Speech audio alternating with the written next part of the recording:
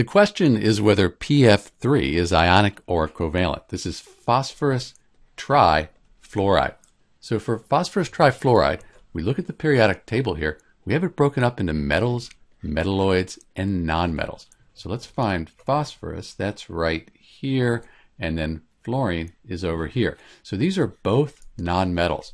When we have nonmetals bonded together, we have a covalent compound, also called molecular.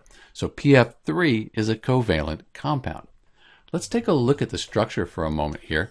So here's the structure for PF3. You can see it's a trigonal pyramidal structure, molecular geometry. And each one of these lines here represents a pair of electrons that's shared between the phosphorus and the fluorine. It's shared because this is a covalent bond and they share electrons. Same here, you can see the shared pair of electrons that forms the chemical bond.